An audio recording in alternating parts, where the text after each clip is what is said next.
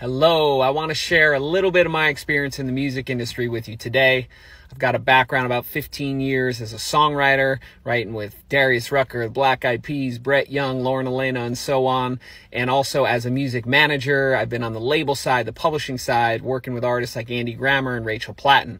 So what I wanted to share with you today, if you are a songwriter trying to make it in this business, one of the big pieces of advice I want to give you is to try to diversify what you're doing. Try not to put all your eggs in one basket.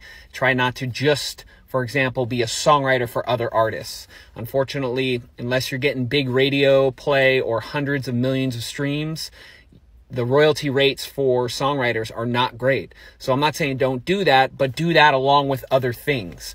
You know, there's so many other things you can do. You can become a producer, learn how to be a producer. There's good money in that.